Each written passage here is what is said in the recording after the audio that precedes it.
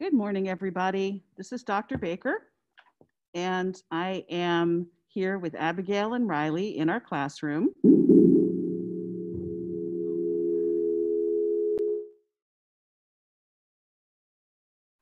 Riley.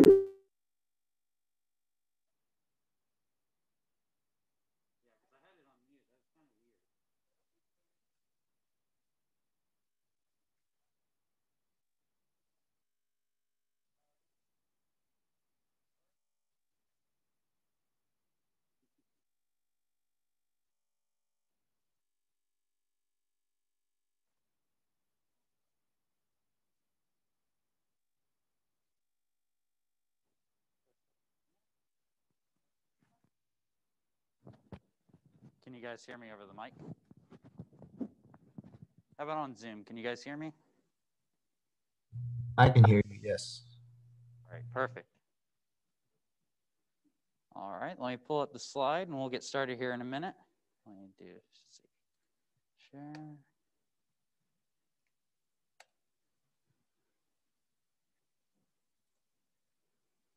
All right, can everybody see my PowerPoint right now? We're good? Okay. All right, hello everybody. As you guys know, I'm your graduate assistant, Riley Sullivan. And today I'm gonna be giving you guys a special lecture over a topic of interest that I have that I'm gonna be using for my thesis. And I believe it's relevant for this period as well. So we're gonna shift a little gears. We've been talking about World War I. And I wanted to shift to another war, which was the Civil War, but we're not gonna talk about the actual conflict, but the memory of the Civil War itself. So why is this important for the time we're studying right now, you might be asking? Because really it shapes society or has a really big impact on society at this point, especially during the 1910s. We'll get a little bit more into it of how it's impacted society. But first, I wanted to start off with the image of, this image comes from Gettysburg at the reunion in 1913. And as you can see, there's two groups of men grasping hands over a stone wall. And they're basically trying to forget the war and trying to show the nation that they have reconciled and forgotten old, I'm trying to think of the word, sorry. They're trying to basically forget the war is what I'm trying to say. So we saw this in a previous week. We saw with the Spanish-American War, we saw a similar image where we saw a Union and a Confederate officer shaking hands in their collaboration to essentially take part in the Spanish-American War. So this is a feeling that Americans have largely come to recognize with the period, which is the sentiment of reconciliation.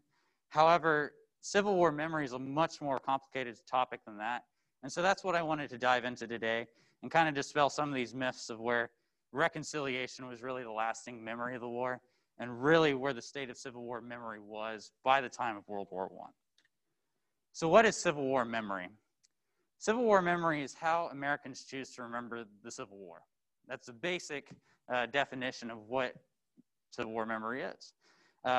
Historian Robert Penn Warren wrote that the Civil War is for the imagination, or for the American imagination, the great single event of our history, and that is our only felt history. Now, this is a statement that he wrote in the 1960s, and we can still see that sentiment today. We can still feel the repercussions of the Civil War today, especially in the Confederate monuments debates that we've seen in recent days. And it really shows how long-lasting the memory of the Civil War is and how impactful it is to our society today. I also have noted under this is that when trying to understand Civil War memory, I found out that it's pretty important to try to understand the memory of Reconstruction as well, because really when you look at the two events, they really go together very nicely, and then arguments that they make in regards to the Civil War really stem out of the actions that occur during Reconstruction. What is the difference between history and memory? Now, this was something that I had a lot of trouble when I first started doing research on memory studies, because a lot of times you think of memory, oh, it would be history because I'm thinking of the past and remembering how a certain event went. However, it's not as simple as that. So memory is how a group or an individual chooses to remember a particular event. So for example, let's say you're remembering in high school, you're an all-A student, and you're remembering that particular event as a good time in your life. Now, odds are you're probably going to try to forget the events that occurred during your high school career that were bad. So if you cheated on a test or if you did drugs or something, you're going to try to ignore those events and try to promote like, oh, this was such a great time in my life. Now, history, on the other hand, is quite the contrary. It is evidence-supported arguments about the past that study how events have affected a group over a period of time. So essentially, the simplest way to kind of digest that definition is that history is examining that group that we were talking about in memory, so in this case, the individual in his high school career, and examining everything that they had done in high school. So that would include the bad memories as well as the good memories. It also digests counter memories, so somebody else remembering that individual as well. So this leads us into our topic, and there are 4 types of Civil War memory. Now, the first one is the one that's going to be the main focus for this lecture, which is the white supremacist or the lost cause memory. I'll go more into detail of what it was, but it was largely a Southern memory of the war. They'd use it to try to reconstruct a pre-Civil War society, is what we'll see here in a minute. There's also the Unionist vision of the war. This was largely taken up by, obviously, Northern individuals. They saw that the memory of the war was one of creating this lasting reunion. There's also the emancipationist memory of the war. This was a major memory amongst African Americans after the war, as they saw the lasting legacy of the Civil War being the emancipation of slaves and the abolition of slavery. And then lastly, as we just discussed with the previous images, the reconciliationist memory of the war. This will become popular later on, both in Northern and Southern versions of the war. And they essentially want to try to forget all of the things that they had fought the Civil War over and really come back together as a nation. So Civil War memory really begins during the Civil War. A lot of historians have acknowledged this. Historians often point to the Gettysburg Address as one of the first instances of speaking memory during the war. However, I wanted to point to when the actual conflict ended, which was at Appomattox Courthouse, whereas we see Robert E. Lee surrenders the Confederate Army of Northern Virginia to Ulysses S. Grant. And so really at this point, the two sides start to develop their own perspectives of how the war, or how the post-war world was going to be shaped. Obviously, the Southerners are going to take this idea that, oh, everything's going to go back to normal. We're going to have the society that we had before the war, and we're just going to be reintegrated in the Union. Union veterans, their memory is divided in some areas. However, they take that they want to punish the South, and they want to essentially bring back the Union and make sure that the lasting legacies of emancipation stay intact. Now, I want to point out here that the emancipationist memory was popular amongst some Union veterans. It wasn't popular amongst all, because some of them believe that the legacy of the war was to bring reunion to the country. So not everybody's going to buy into this narrative. So as you can see, there's already conflicting views of how the post-war world is going to shape. And so that brings into our next discussion of the Southern memory of the war, the lost cause. So historian Edward L. Ayers wrote that after Appomattox, many Southerners saw Appomattox as the end, as resolution. Instead, Reconstruction presented them with a much more revolutionary way of life than they expected. And so, as we saw in Dr. Baker's lectures over the Reconstruction, we see the passage of the 13th, the 14th, and the 15th Amendments that essentially start to bring about equality for African Americans. However, Southerners who were used to the institution of slavery and had this white supremacist mindset did not like this too much. So what they did is they started instituting these laws that we saw with Jim Crow and the black codes that we saw as well. They also start to create a memory of the war that kind of hides what was actually accomplished in the war. So this has come to be known as the lost cause, which says on the slide is a Southern white supremacist memory of the war. Some of the arguments that it claims that were the legacies of the war was that slavery was not the cause of the war, but rather states' rights. This becomes a very popular argument. We still can see that to this day. There's a lot of books that are being written today that still make this argument. So this is something that has continued over to today. There's also the argument that Southern soldiers fought honorably and nobly. This has become a popular argument as well because essentially they wanted to bring about Southern solidarity because of the fact that not all Southerners were really on the same side of how they should fight the war. We've heard the notions of it was a rich man's war and a poor man's fight. But after the war, they wanted to promote this cause and they wanted to unite all Southern soldiers. So if they fought for the Confederacy in any capacity, they wanted to label them as fighting for an honorable and a noble cause. They also made arguments that overwhelming resources and manpower won the war. This one is a military, obviously it's a military strategy kind of argument for the lost cause. I won't dive too much into that. One of my specialties is military history, so I could go on all day about this, but we're going to skip over that one. But the last one I wanted to point out is it condemned emancipation and the abolition of slavery. So obviously this goes hand in hand with the first argument where they claimed that slavery was not the cause of the war. So they wanted to kind of downplay that, okay, they weren't really, we don't agree with emancipation, we don't agree with the abolition of slavery, which is going to fuel much of the rhetoric that goes into the post-war era. So where does the lost cause essentially begin? So Southern writers had been writing notions of the lost cause even before the end of the war, but really the person that receives the most credit for naming the movement was an individual by the name of Edward A. Pollard. He wrote a Southern history of the war called The Lost Cause in 1867, and it essentially laid these claims and these arguments for future writers to develop. And so I have an excerpt on the next slide from this document that I would like to read to you guys to show you just kind of the racially fueled rhetoric that was involved with this movement. Let me move this real quick so I can read it all.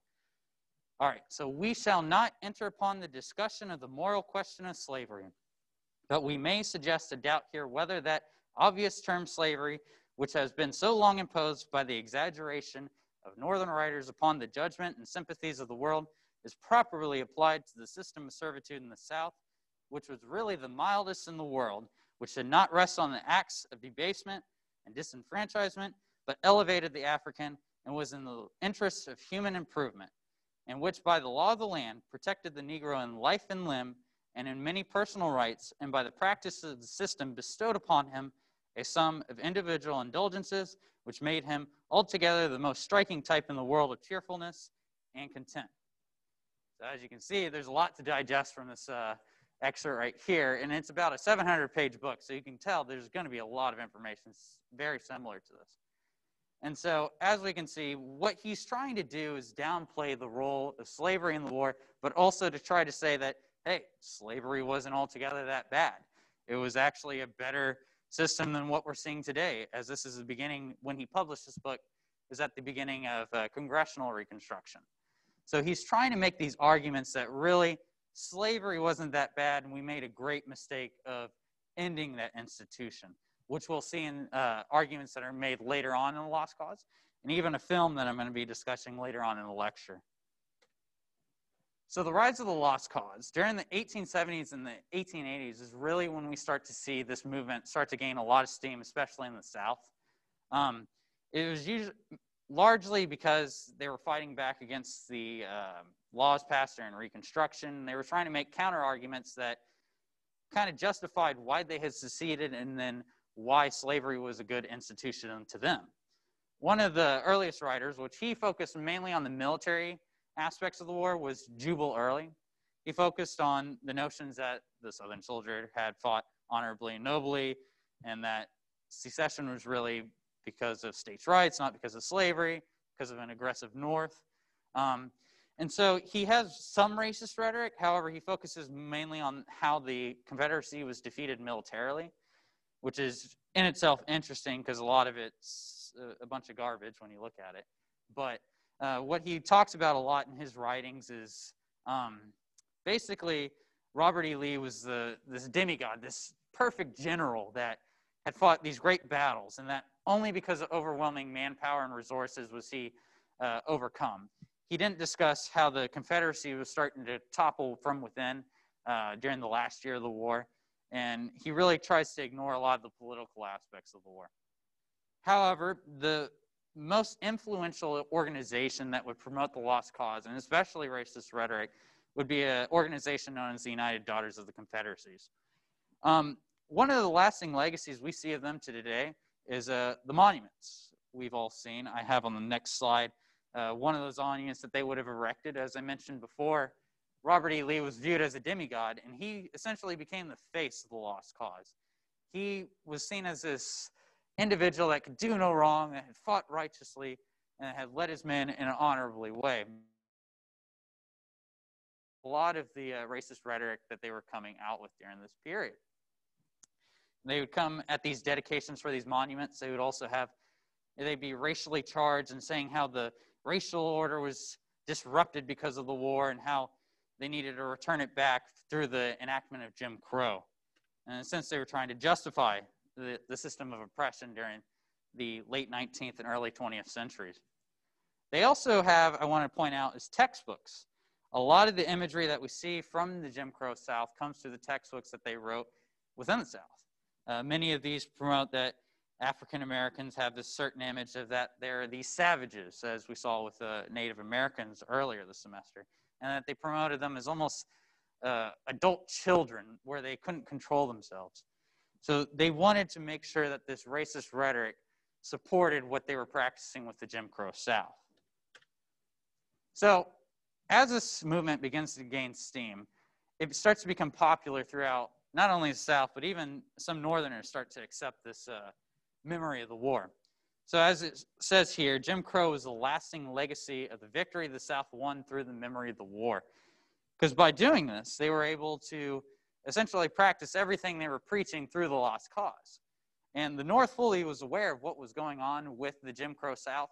However, they chose not to intervene in any of those laws and actions that they had displayed throughout the South. By the turn of the century, the lost cause had become the most popular memory of the war in the South. It, like I said, it started to become a very popular notion in the North. And when one would read the history, especially during the early 20th century of the Civil War, it was mostly from a Southern point of view. So clearly, they had lost the actual conflict, but they won the peace. A reconciliationist memory in the North is what led to a lot of the acceptance of many of these myths and notions of the lost cause. And it really was able to achieve sectional reconciliation. Now, I do want to point out here, Union veterans did not really subscribe to this reconciliationist memory of the war. It was much of the Northern public. If you want to learn more information, our Dr. Brian Jordan, he's written a great book called Marching Home that discusses much of the Union veterans and their memories of the war. So I definitely recommend reading that if you want to know more as far as what Union veterans thought of the war. So then, as we turn into the 20th century and we kind of get to the period that we're discussing in class, we start to see the popularization of the lost cause through new mediums. The first work that I wanted to discuss, which actually leads into the second one, is Thomas Dixon Jr.'s The Klansman, Historical Romance of the Ku Klux Klan, which was written in 1905.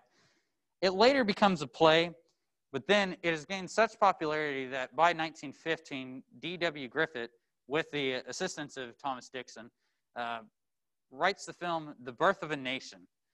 And it's a film that showed a white supremacist memory of the war and of Reconstruction by making the argument that African Americans were better off in slavery and that they were going to essentially be disrupting the racial order if they kept them in this free society and gave them equality.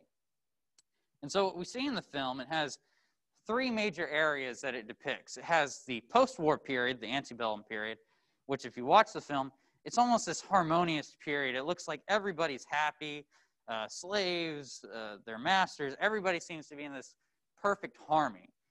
And then the war comes, and it disrupts this harmony that the Southerners are arguing through the lost cause.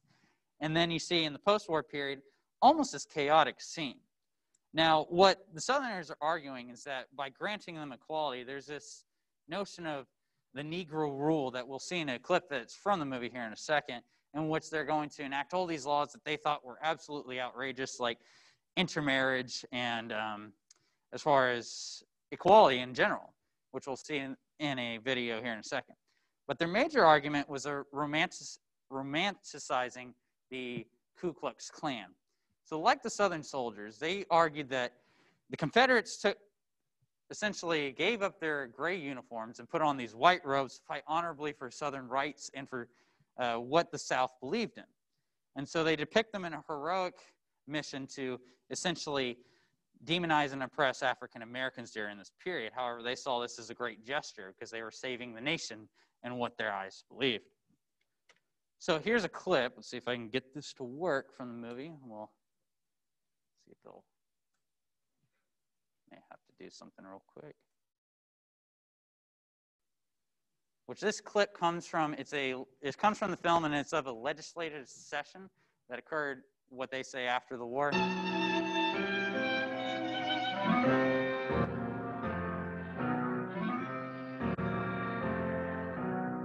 you still see it on the screen? Oh, okay. Okay.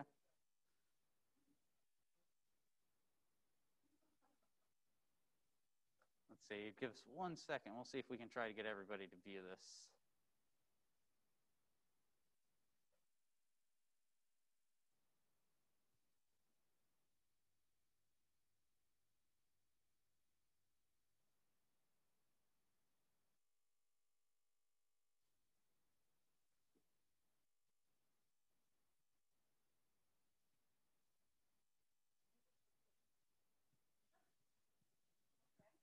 All right, I think Abigail's going to get her iPad and try to point at the screen. And if you can't see the film, you can also, I'll post the link to the clip later, and you can also look it up through that as well. It's only about 2.5 minutes, so it's not a very long clip.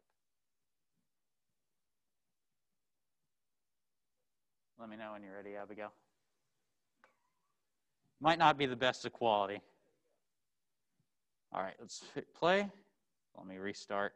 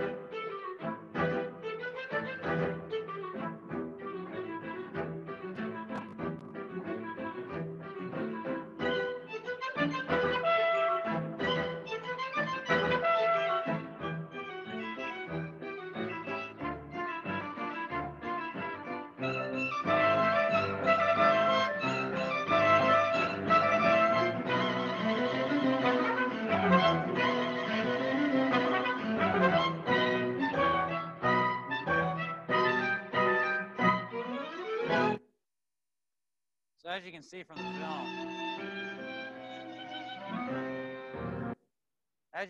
the film, from that short clip, you can see definitely how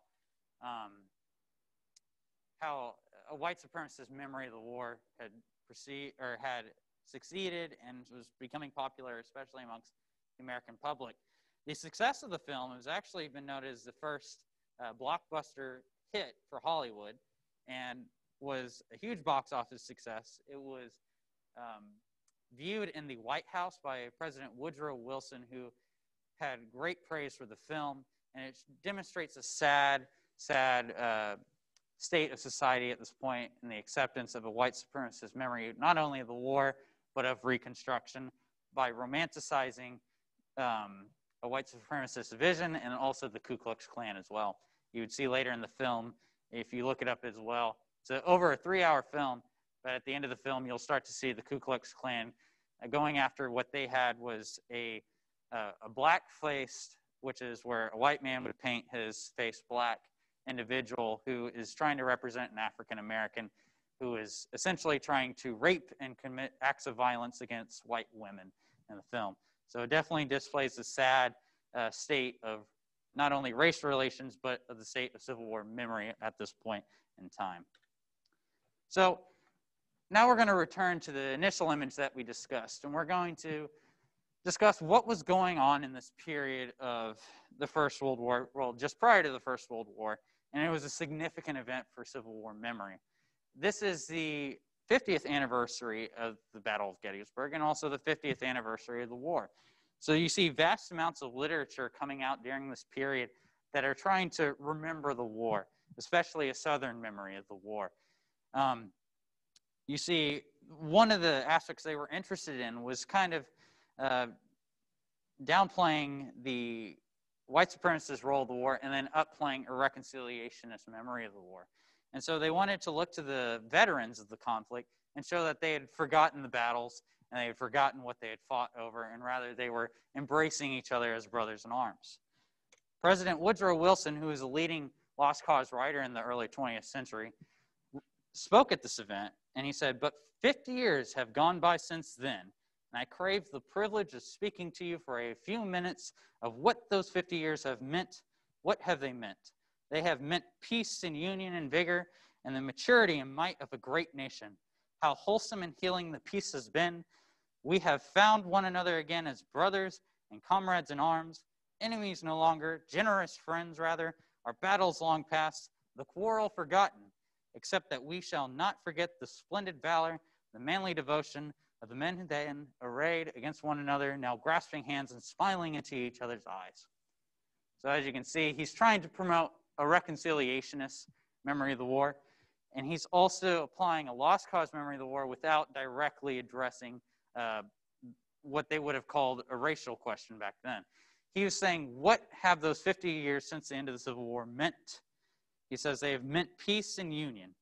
Well, what does this mean, peace and union? They essentially forgot what the meaning of the war was, which was emancipation, and they believed that they were achieving progress through reconciliation rather than achieving progress where they could have by applying civil rights and achieving equality. So he ignores the oppression of African Americans, and he promotes this image of reconciliation, not only amongst the veterans, but amongst the Southern and the Northern peoples as a whole. So this focus on veterans is actually a topic the topic for my thesis, and I wanted to share with you guys some of what's in my thesis and one of the major projects, or the major project, I should say, that I'm discussing in my thesis. So there's a set of questionnaires which is unique to Tennessee. I haven't seen any from another state, and if anybody knows any others, please let me know. But it's called the Tennessee Civil War Veterans Questionnaires. So during this period, in 1915 to be exact, individuals were looking back to what they would have considered at the time their greatest generation, the Civil War period, the veterans from that period. And they wanted to make their arguments of however they were trying to remember the war through their memories. Now, obviously in the South, they're going to be pointing to the lost cause. The two individuals that wrote this set of documents was Gustavus W. Dyer and John Throckwood Moore. They both believed they wanted to create what they called a true history of the Old South, because they believed Northern writers and Northern memories of the war were trying to destroy a Southern memory of the war. Obviously, as we've seen by this time, that's not the case. The Southern memory of the war has become one of the most popular memories of the war at this point. But nonetheless, they wanted to make this argument and continue to solidify their memory of the war while trying to destroy especially visions of reunion and emancipation that were still persistent in the North. So I have a few responses from this that kind of supports the arguments that were being made of the lost cause from the Tennessee veterans, specifically the Confederate Tennessee veterans. So the first one, with some crude writing, says, by far a better feeling than between the colored race and the white race than there is today. So E.F. Alexander, who wrote this response, was basically saying that life was better before the Civil War. He's taking up the argument that we saw in The Birth of a Nation, where they say that there was this harmonious period that was disrupted by this great event that really disrupted the racial social order. Robert Austin would somewhat agree with this stance and say slaveholders mingled with those that did not have slaves. They were sociable with each other and seemed to enjoy life better than they do now. So clearly they believed that slavery was the right institution, and they believed that it was a better period of time for the South. And actually, Gustavus W. Dyer, who wrote these questionnaires, wrote in his book titled Democracy in the Old South, or in the South Before the Civil War, wrote that the most perfect form of democracy was in the pre-Civil War South. So in the antebellum South, where there was slavery present, you believe everybody commingled and they had an equal say in government. Obviously, we know this is not the case, as African Americans were not represented within government during this period. So it shows you how they wanted to look back to the veterans to confirm their arguments and what they would have believed. And remember both the Civil War and Reconstruction in a peculiar light that promoted white supremacy, and rather than to remember the true meaning of the war, which would have been emancipation and the equality for all, which unfortunately would not be achieved to the 1960s with the Civil Rights Act. And in some ways, we still haven't achieved fully the vision of the Civil War to this day. So the last slide, I just have some sources that I've used during this lecture, and then also some further readings that you guys might be interested if you wanted to know a little bit more about Civil War memory. Some that I would like to highlight would be David Blight's Race and Reunion. This is probably my favorite book on the Civil War now. I got a lot introduced to it by Dr. Jordan, and it's a really fantastic book. Another book that's also great with Civil War memory is Caroline E. Janney's Remembering the Civil War. It's also another one, and it shows kind of the limitations to the argument of reconciliation, much of what I discussed in this. I'd also like to point out Brian Matthew Jordans, who's our professor here at Sam Houston State, and he wrote a book called Marching Home, which I had mentioned earlier. It's also a great read on Union veterans. So that concludes my lecture. I hope you all enjoyed it. I certainly enjoyed putting it together. And if you guys have any questions, feel free to try to answer them.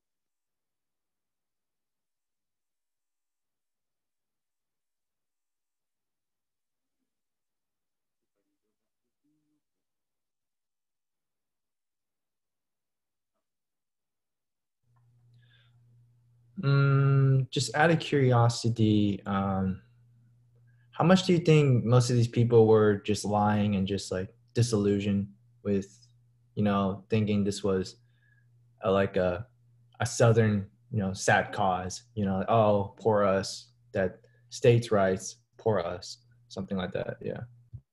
There's been a lot of arguments, and I believe much of it's a fabrication. Obviously, they're trying to hide what the actual memory of the war is. There's a great book that I included in that last slide. It's called The False Cause, which it shows the fabrication that was put behind the creation of the Southern memory of the war. So a lot of this would have been fabricated in order to kind of promote this idea that the South had fought for this honorable and noble cause. So they had to fabricate quite a bit of information in order to do this. One of the most significant, which is with the slavery versus states' rights argument. If you look, there's a book I did not include. It discusses Southern Secession Commission. Oh, they can't.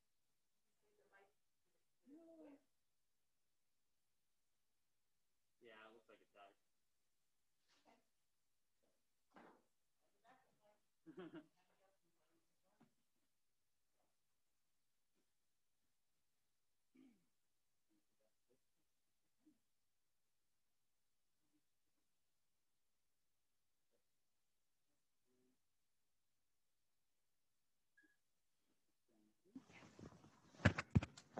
me now? Yes, I can hear you. Where did I cut off at? Sorry about that. You were mentioning about a book that you didn't include in one of these slides. Okay, yes. So one of the books that I didn't include is about Southern secessionists, commissioners that went to the various secession commissions during the secession crisis of 1860 to 1861. And their rhetoric was filled with a lot of slavery was the cornerstone of the Confederacy. This would be a major argument for Alexander Stephens and his cornerstone of the Confederacy speech. But after the war, they tried to say, that's not really what we said. That's journalists misinterpreting what we said. And so you see a lot of fabrication, especially on that part. There's a lot of documentation that backs up that they did fabricate that information. Does that answer your question? Yeah, they were just basically trying to get more empathy for the cause and hope to spark it again to talk more talks about slavery and like the glorious benefits of it again. I guess in a way they were trying to keep it alive. That's what I see it. Yeah, exactly. Thank you, Philip. Is there any other questions? Dr. Baker. I would love to hear a little bit more about the military aspect of things. Okay. You said there was an argument that the South lost due to overwhelming resources and I think you said manpower? Yes. So I'm curious how they were trying to spin that. And if you could just tell us a little more about that, that's interesting. Okay, so let's see. Maybe repeat the question on your mic.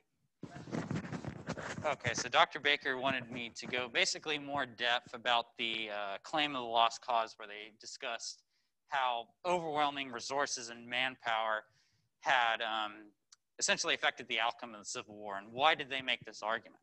So this one is, hopefully I don't go into too much detail because I can go all day about this one, but the simplest example is we've probably heard of General Ulysses S. Grant being called a butcher. And by doing this, the Southerners made the argument that Northerners really threw overwhelming resources at their lines with frontal assaults until it exhausted all the ammunition of the Confederates, and they had to be forced to retreat. And then they eventually had to be forced to surrender eventually. And this argument takes away from the side that the Confederate government had started to collapse internally. They wanted to make it sound like we were perfect up until Grant started throwing everything at us. And so they make this argument throughout the whole war, but if you look at the military campaigns, especially of Grant, he's a far superior general than Robert E. Lee. You can look at the Vicksburg campaign. You can look at the Overland campaign, which is essentially a recreation of the Vicksburg campaign. And so they developed this argument to try to say, okay, we didn't really have all this desertion amongst our troops. It kind of backs up with the argument of Southern soldiers had fought honorably and nobly. And so I guess up in sum, they just really developed this to kind of explain why they lost instead of saying it's probably our generalship that made us lose the war. A follow-up question, if I may. Does this also try to gloss over the problems that the Confederate States of America had in organizing as a group? Did Yes. Jefferson Davis have a lot of trouble getting the individual states Mm-hmm. to do some sort of coordinated planning Yes. for finance? Well, there's a lot of division within the South. We see the first instance is you see a lot of Southerners go over and take an oath of allegiance to the North. And the other aspect we see, which I mentioned before, was desertions. As far as him getting states, I believe it was the Georgia governor.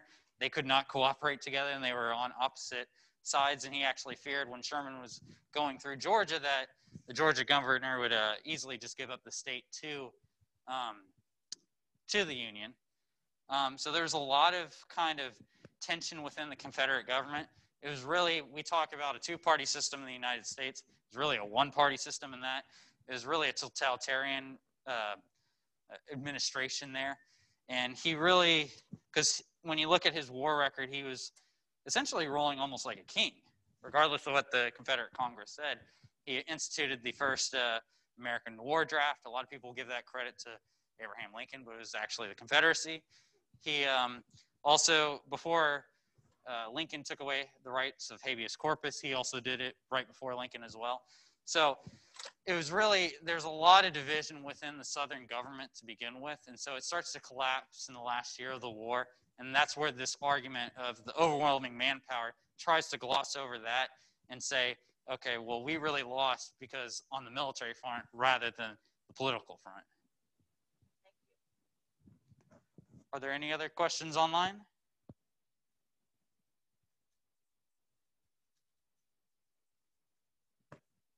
Any questions in class?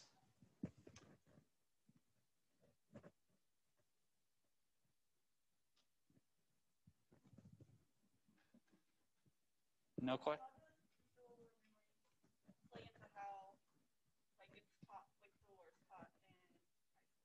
All right, good question. So Abigail just asked, how does Civil War memory play into how the Civil War is taught in high school?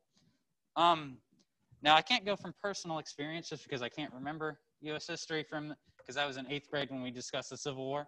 But from what I've read from articles is we'll go back to the United Daughters of the Confederacy, which I discussed earlier. They wrote a lot of the textbooks. And so they start to put in the racist rhetoric, these claims that the Lost Cause was making, and they start to teach them, and it's had a great impact. And really, when you look at Civil War memory, even to today, amongst the popular sphere, it still has this large following of the Lost Cause. It may have dropped some of the white supremacist visions of the war, but it would still practice, it was over slavery, not states' rights, and over the overwhelming manpower would have been one of the arguments, and it would have discussed how Southern soldiers fought honorably and nobly. I also want to point out, with the reconciliationist tone, they would have started addressing Union veterans as fighting honorably and nobly as well. So it would have had a great impact, even to today, of how Civil War is taught within the classroom in high school.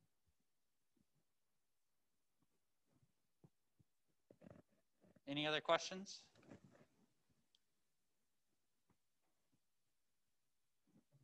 Last chance.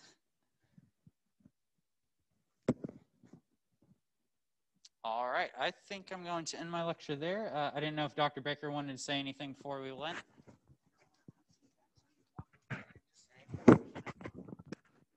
I just want to thank Riley for an excellent lecture. I think we all enjoyed that and we all learned something. And so please, if you have feedback or if you have questions that you think of later that you'd like to ask Riley, or feedback on how he did, because remember, this is part of his experience as a master's degree student. He's giving this lecture as part of his learning. So if you guys want to give him any kind of comments, please be constructive. But I'd be happy to receive those comments. I can take your name off of them and forward them on to Riley. Or you could simply contact Riley directly if you're not worried about having your name on something. But I think Riley would love it if you sent comments or feedback. Especially questions. And Riley says, especially questions. He'd love to get questions. This is what he loves, and he's been working hard on it. And your questions also may help him as he works on his master's thesis and his research. So let's thank Riley, and everybody, thank you for being here, whether on Zoom or in person. And next week, we will have class on Zoom, but let's just give Riley a big thank you. I'm gonna give him some applause.